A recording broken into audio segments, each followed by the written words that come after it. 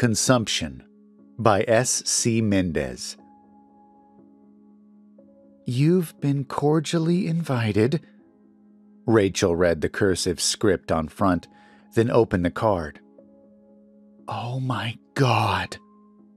Her words fell to a whisper as her eyes reread the few lines of text over and over, not daring to believe. Without looking up, she shouted, "Babe?" No answer. Rachel could hear computer keys clicking under his fingers, and yet she'd fallen so deep into the spell of the invitation, the sound seemed far away. "It's real," she whispered. The need to share pulled her gaze from the card and she walked to Patrick's desk. "Guess what?" "Just a second." He put up a hand and pecked at the keyboard with the other. "There, done. What's up?" Rachel held up the card. "Do you know where I've just been invited?" "Food Wish podcast?" "Please, this is 100 times better." She opened the card, grinning. "Kabzo." "Kabzo?" Patrick's smile dropped. "The hell is Kabzo?" "Are you serious? Kabzo, the greatest food event in the world." Still, his face was blank. Part of her was angry. The other part was crushed. "Do you know anything about our industry?" He's only here for one thing. "In the past year, I've tried to book you on every food event and channel, and I never heard of no Kabzo." "It's not like that." Rachel sat down on the couch and looked across the tiny apartment to his computer chair. "You can't ask to attend the Kabzo. Invites are only given to the most esteemed gastronomes. To receive one is like winning the lottery." "You got my attention. What exactly is this Kabzo?" "No one knows for sure, except for attendees." Rachel glided her fingertips over the card. "Rumors call it the most elusive and exclusive gathering of gourmets. It's held every 4 years at a secret location. The most exotic and dangerous foods in the world. Dangerous? Pufferfish, keisu marzu, anything goes from what I've heard." She flushed and her mouth salivated. "They serve dishes most foodies could only dream of consuming." "So, foods that are illegal in America?" Patrick swiveled his chair back to the screen, typed into the search bar, then started reading. "I don't know about this, babe. What's the address?" "It's here in New Mexico, but I doubt that's where the Kabzo is being held. It's probably just where we meet. Then all guests will be rerouted 2 or 3 more times before we get to the actual event." His laughter stung. "You really believe this covert bullshit?" He scrolled through the search engine. "It's a setup. You're hot, the star of food porn, and this is some fanboy pulling your leg, hoping you'll show up on his doorstep." "How does some fanboy find our address?" "They got nothing to do but stalk celebrities and beat off." He pointed at the screen. "Tons of sites saying there's no such thing as the Kabzo." "You think I don't know that? Think I haven't read about it 1,000,000 times? But there's just as many websites claiming it is real." "Babe." Patrick swiveled back to look at her. "We need to be focused on building the channel, creating content, and engaging with your fans, moves that make money. If this is a prank, which it probably is, we can't waste time on it." Rachel looked back at the card.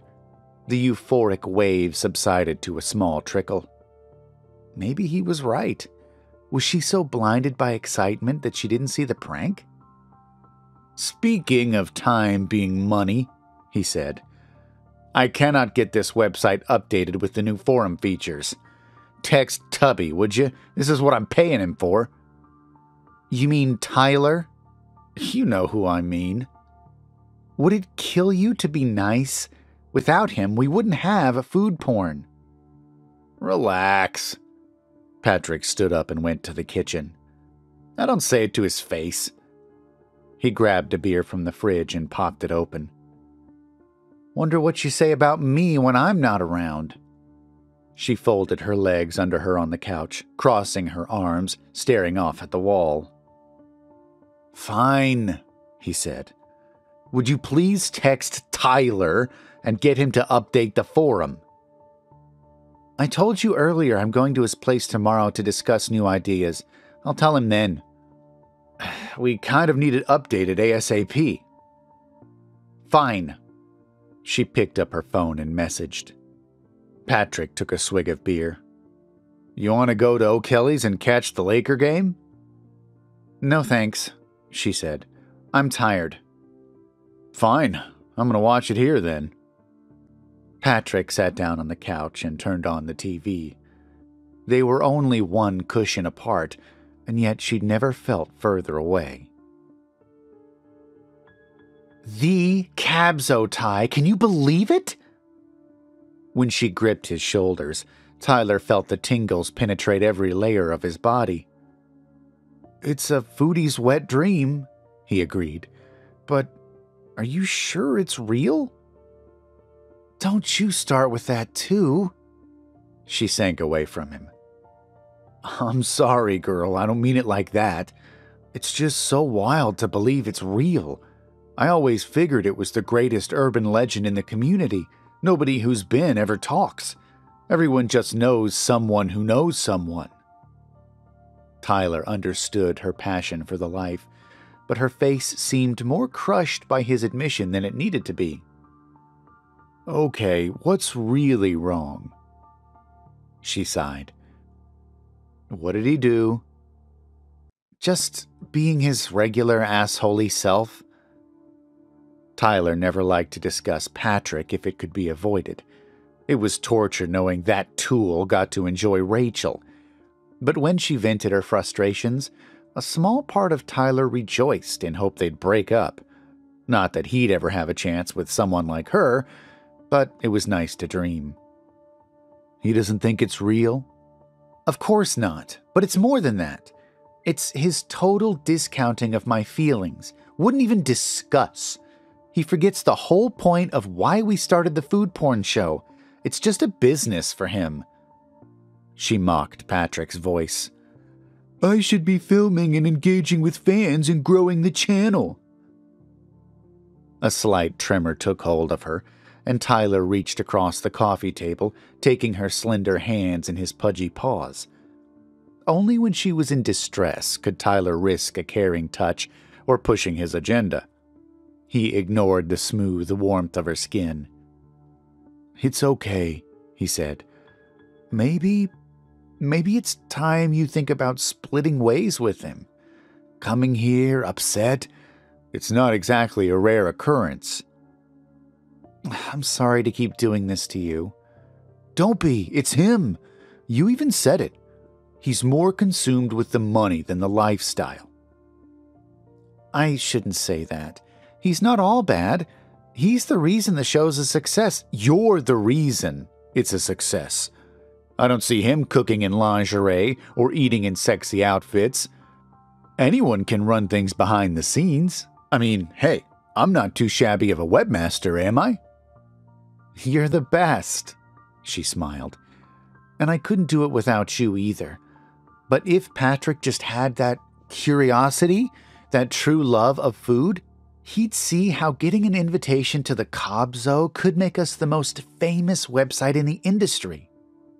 If it is real, they're not going to let you report on it. I don't need to report on it. I just need to know, to be a part of it. It's a foodie's Mount Everest, my moment of arrival. I've been chosen, and I can't believe you're siding with him. The last glow of excitement extinguished from her eyes. I'm not siding with him. I'm asking you to look at this logically. Patrick is not passionate like us. He's consumed with the business. But maybe, just perhaps, you're too consumed by something else to see the truth about the Cobzo. You don't think it's real either? I honestly can't say, but the stories, the invitation is for you alone. You'd have no one you trust along. There are no cameras allowed. It's more than likely in another country. Rumors have compared it to underground cockfighting rings, dirty vendors in a wet market selling. I've also heard it described as the most extravagant of galas. That's why it's a legend. No one knows. But I can. She held up the card. Knowing can't possibly be worth the risk, can it? She looked away from him, and Tyler knew her answer. She pulled her hands from his. I thought you of all people would understand, would support me going. Tyler tried to keep the anguish from his face. He wanted to satisfy her hunger for knowledge. He understood why she never felt satiated for long, why she thought the Cobzo would end the cravings. He had similar reasons for eating. They were kindred souls. The difference was the weight never showed on her. She was gorgeous on the outside, no matter how much she consumed. But on the inside, Rachel wanted to be full, no matter what the cost. Please, for me, Rachel, don't go. Around 4 p.m. the next day, someone pounded on his apartment door. It was so loud, Tyler half expected to hear the police announce themselves. He inched up to the peephole and looked out at the face of Patrick. I know you're in there, Patrick called. I need to talk with you. Tyler checked that the chain lock was secure and opened the door. What's up, Patrick? Patrick got right up to the small opening. Is Rachel in there with you? No. You lying, Tubby? What's your problem? No, I'm not lying. Last I saw her was yesterday. What time did she leave? Tyler shrugged. About this time, maybe 4:15. Did she not come home? Patrick pulled back from the crack. Damn. He turned and paced around the hall. Where the fuck could she be? He approached again. Would you open the door so we can talk? You gonna be pissed and call me names? No. Fine. Tyler closed the door and removed the chain. When he opened it back up, Patrick looked calmer. Come in. Did she tell you about this macabre, that stupid food contest thingy? She told me about it. And? Patrick's voice raised. And I told her she shouldn't go. She was annoyed and left shortly after. We didn't even get the next week's episode fleshed out. Great. Patrick slumped back on the couch. Let's start calling her friends. Maybe we can post something on her platforms as the admin, saying she went missing and ask if anyone's... What the fuck are you talking about? We can't do that. We can't say anything. We've filmed 2 shows ahead, which means we have content for 2 more weeks. We can find her by then. No one needs to know. Aren't you worried? I'm not worried about her. I'm pissed off at her. Big difference. Patrick leaned forward. Nothing's wrong. She's got her panties in a bunch because we didn't agree with her idea. Probably realized by now how stupid it was and wants to pout on her own. When she's tired, she'll come home. What if you're wrong? Tyler paused, and the worst-case scenarios pushed into his awareness. What if she went to the Cobzo? Patrick opened his mouth, then paused. He shook his head. I doubt it. But Tyler could see he didn't completely doubt it. Was there a date or time on the invitation she received? No, it was just the invitation with an address. Do you remember the address? It doesn't matter. Patrick was up on his feet now. It was on Monroe Street, somewhere just west of Roosevelt. But it doesn't matter. I'm telling you, she didn't go. He moved to the window and stared outside. Tyler knew better than to say anything else. Patrick turned back to him. I'm gonna get out of here. If you hear from her, give me a call. Tyler nodded. Monroe Street, just west of Roosevelt. After 2 days without a word from Rachel, Tyler caught an Uber downtown. It was a bustling area with hipster restaurants and breweries, mixed with posh eateries and a park square that often had farmers markets and small music sets. Any number of addresses could have been on that invitation, but if Tyler could only pick one to help, it would be Madame Hawthorne's. It took 30 minutes before Tyler was even admitted to the upstairs loft. He was patted down twice before he was escorted into her studio apartment above the swanky restaurant. The room was dim and cool. Madame Hawthorne was lounging on an oversized chaise surrounded by trays of varying heights, all within reach. She reminded him of a beautiful Jabba the Hutt. Tyler, oh, it's been so long. Finally ready for something exotic for that little show of yours? She licked her plump red lips. Not exactly. Oh, she said, though her face didn't seem surprised at his cover story to see her. Whatever could you want, then? You obviously know Rachel from the show? Quite the dish, she is. I bet viewers could just eat her up. Has she visited you these last few days? At that moment, standing between two bodyguards, it would have been less scary talking to a pissed-off Patrick. Now why would you think she'd come to visit me?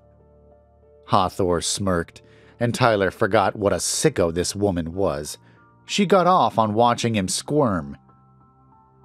She got an invitation for the Cobzo. It sent her to an address in the square. If anyone is knowledgeable on the event, it would be you. She laughed and reached for a glass of red wine with her right hand. Her left moved to a cheese, meat, and olive tray. Pecorino, my favorite pairing with Merlot. She bit, then swallowed, eyes closing, full cheeks flushing with euphoria. Care for a bite? No, thank you. Watching her eat was not appetizing. I'm worried about her. Is there anything you can tell me? About what? Hawthorne licked a finger.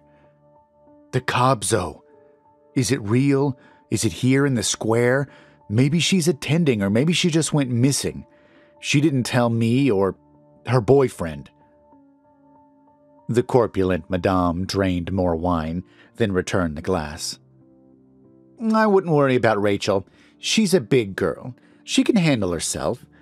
What you need to be focusing on is you.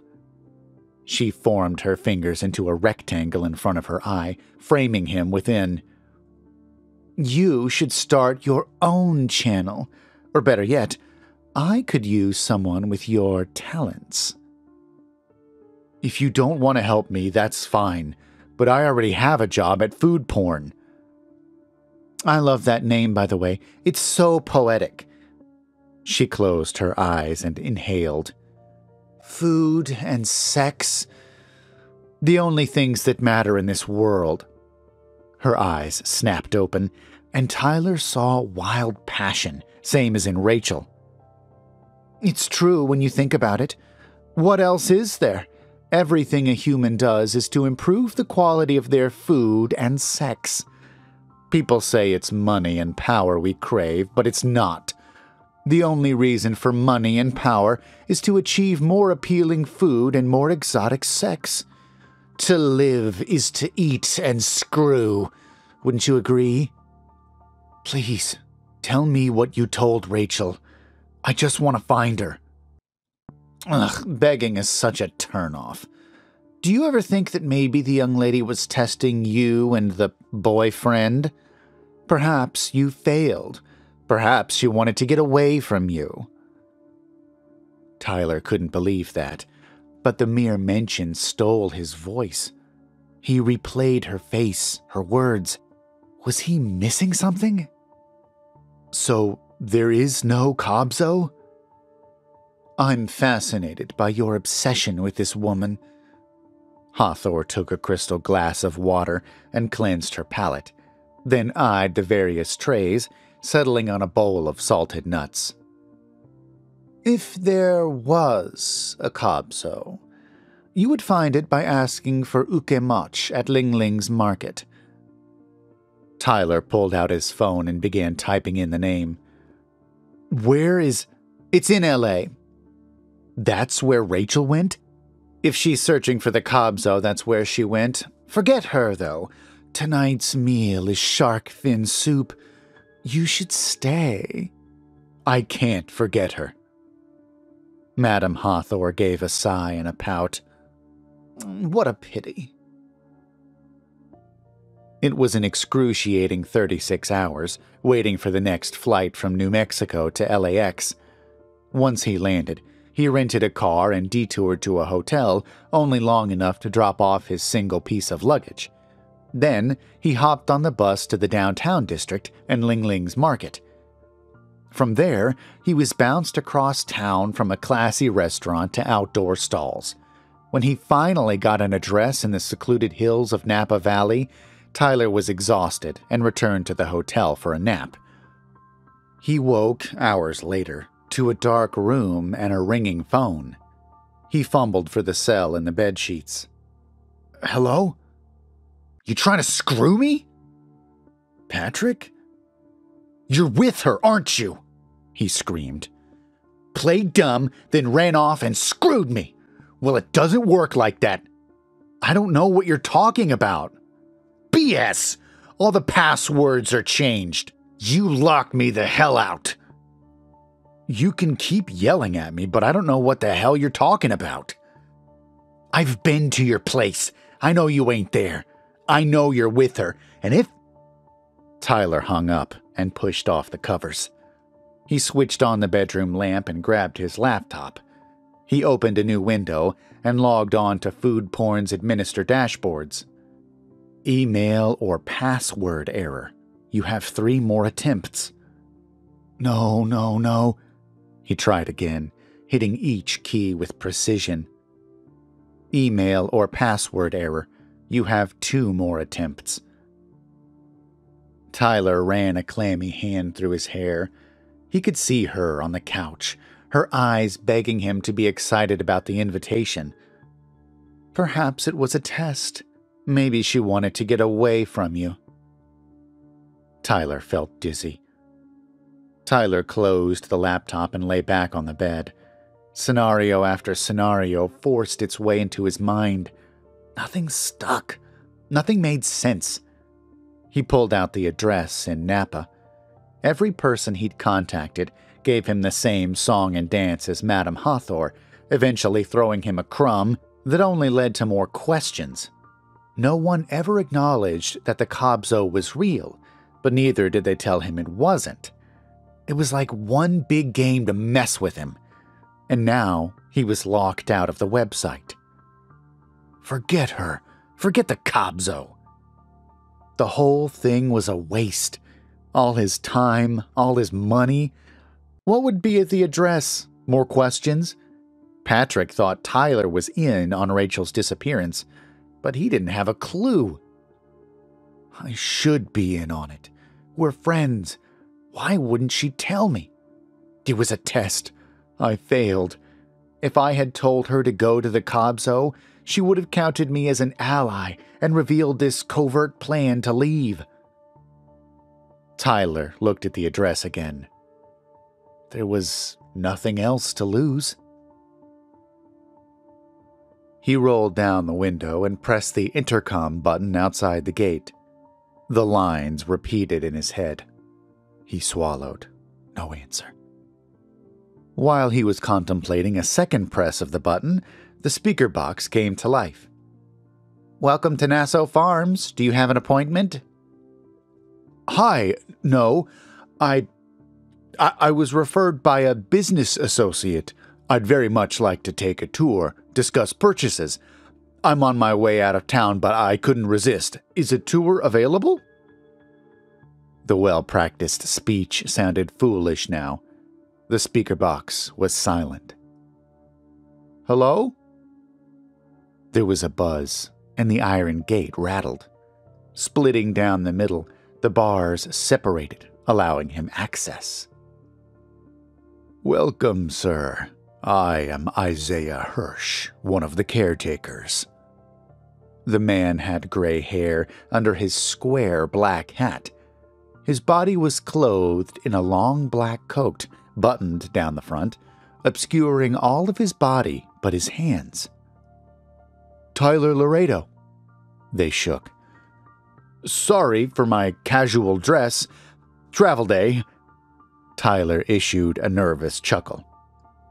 As I said, when my associate knew I was so close to your estate, he told me I had to visit before leaving California. A soft smile creased his darkly tanned features. Of course. A tour and a tasting, yes? Yes, please. Tyler received a glass of red wine, Isaiah informing him there was only one house wine. Then they walked the outskirts of the fields. They passed beautiful, expansive gardens, not just of grapes, but various fruits and vegetables. Workers dressed in similar attire to Isaiah tilled the fields. For 100 years, Nassau has been here, crafting artisan food. It is more than a winery, more than a food company. It is a way of life, and everyone who works here is a family. Tyler nodded and took a sip of wine. It reminded him of an Amish community, everyone working in some capacity for the whole. Only when these workers retired, they did so in the mansion that Isaiah was leading them back to. It looked like a castle or British boarding school from a bygone era.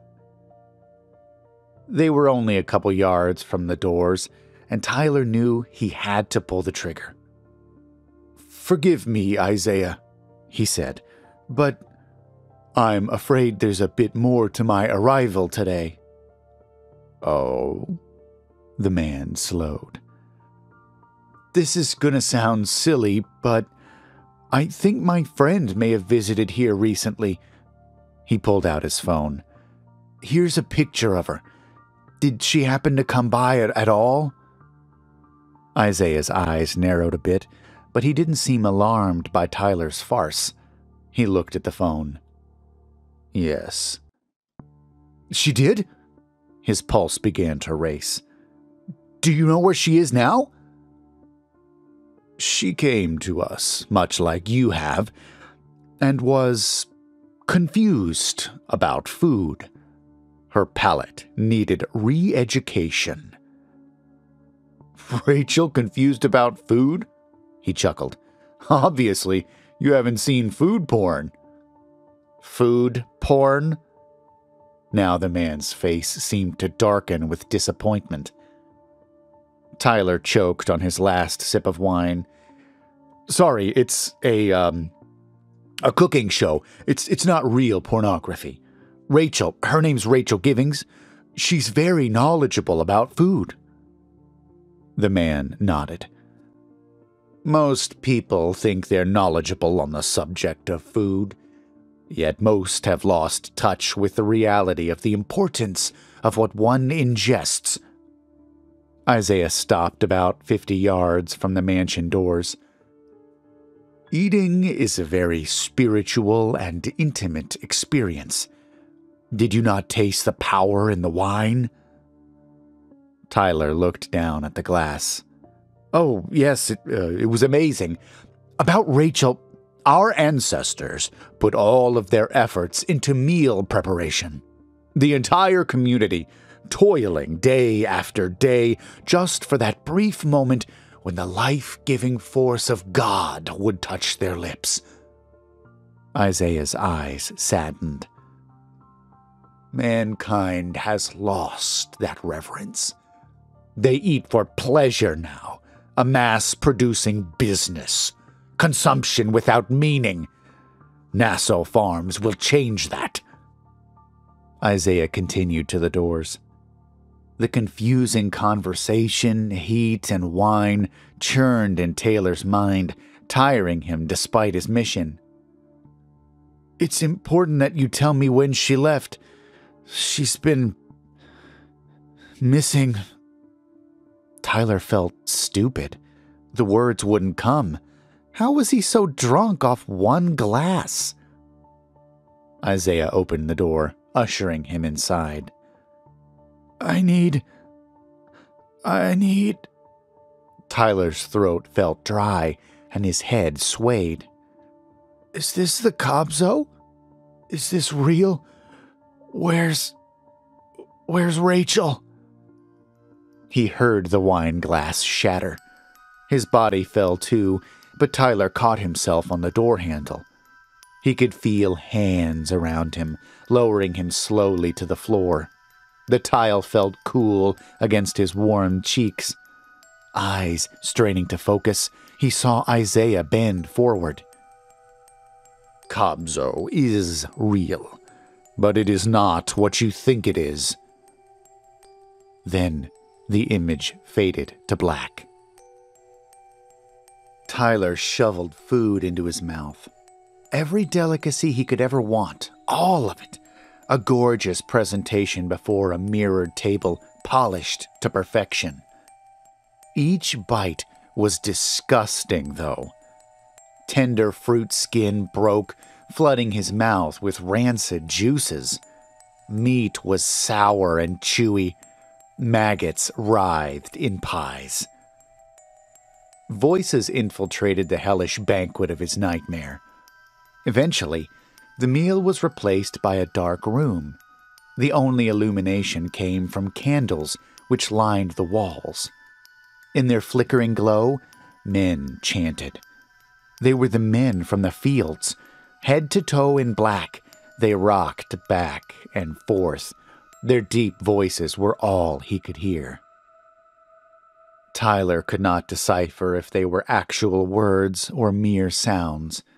The chanted tones resonated in his body, and it was oddly soothing. Though his body relaxed, the fear in his mind did not subside. As more of his senses awakened, Tyler could see that he was upright, but not standing. His body was leaning forward at a slight angle, perhaps 40 degrees. He was held in place somehow. He tried to move his head, but found resistance. He looked down and saw he was naked, a white porcelain basin underneath his body. Oh God, what are you doing to me? His voice was weak against their chanting. A figure broke from the ranks and placed his hands on the side of Tyler's head. He spoke in a language Tyler did not understand. Then he blew into Tyler's mouth. The sensation repulsed him, and Tyler felt his body convulse. Vomit spewed into the basin, and Tyler fell back into unconsciousness. When Tyler awoke again, Isaiah was standing before him. The men and candles were gone. Light entered from a large window. Why are you doing this? Tyler's voice was weak. Isaiah brought a glass of water before his face, placed a handkerchief under his chin, and tilted the glass. Tyler swallowed until he coughed, and Isaiah withdrew the cup. The liquid soothed his dehydrated throat. Tyler still felt the straps around his head and arms, but could not see what he was bound to, keeping him at a slanted angle, though it felt hard like a board against his back. I'm sorry I lied, okay? I'm not a restaurant investor at all. I just wanted to find her. Tyler's body hitched against the straps that held him. I needed to know if the Cobzo was real or if she'd ditched me. I'm sorry. The tears fell, collecting in the trough below. There is no real Kobzo, only our holy order. It is doubtful that whoever gave you this address knows quite who we are. The legend of Kobzo has taken on a life of its own, though, and the mystery serves us well. What are you doing to me? Curing you. Isaiah walked over to the window. Civilization has grown sick, mentally and physically, and no one realizes it. People like you and Rachel, though, are the most disturbed, fully consumed. You are the ones who stop at nothing to find Kobzo. When you reach us, our mission is to help you. By doing so, we will heal all of humanity. Tyler tried to calm his breathing. Isaiah turned back to him. Do you know why it is unwise to eat pork? Tyler remained silent, saving strength, opting to let the man talk. Thousands of years ago, rules on what one could and could not eat were always dictated by God to man. Rules that today's men of science scoff at as superstition. And yet those men of science are slowly discovering what our ancestors knew all along. One being the avoidance of swine. Eating pig is like eating man. Pigs are even referred to as horizontal men. Did you know that? Tyler could feel hysterics threatening again. What are you talking about? What do you want from me? To elevate your divine soul. Isaiah smiled and returned with the water cup. Tyler was not too proud to drink again. When he was done, Isaiah put the cup down and continued. Pigs mimic men in many ways. It's why doctors use pig organs in transplants and for growing cells. Eating flesh of a living creature can cause all types of maladies in the body, especially when the DNA is similar to our own.